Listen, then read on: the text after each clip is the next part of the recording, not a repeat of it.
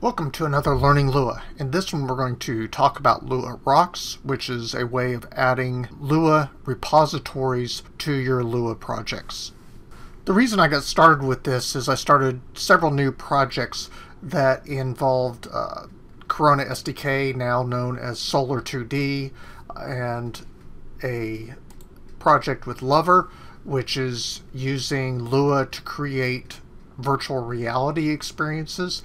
So I wanted to create something or use something that allowed me to work with multiplayer frameworks. I'm using Calicious, which is an open source tool set that allows multiplayer development or exchange of information real easily, and it really doesn't matter what your client is. You can use Unity, you can use Default, you can use Solar 2D, Lover, whatever you want to use, Cocos.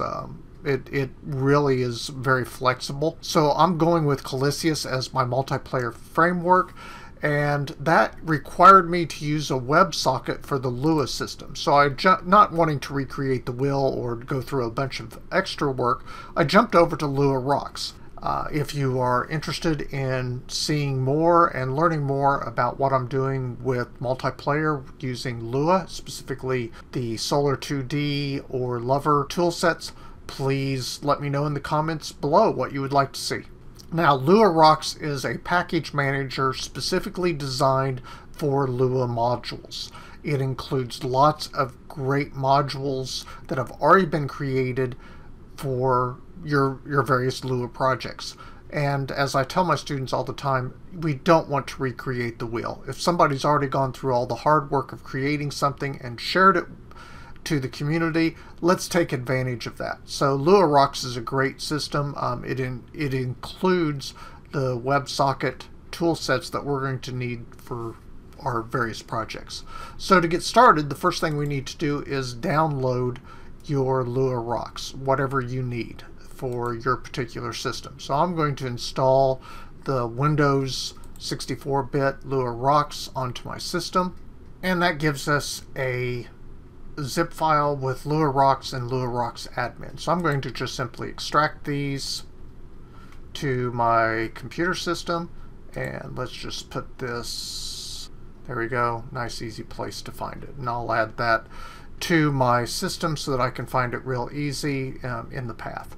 So that's now there and installed. And once it's added to your path on your computer system, at least for Windows, we can get to the folder.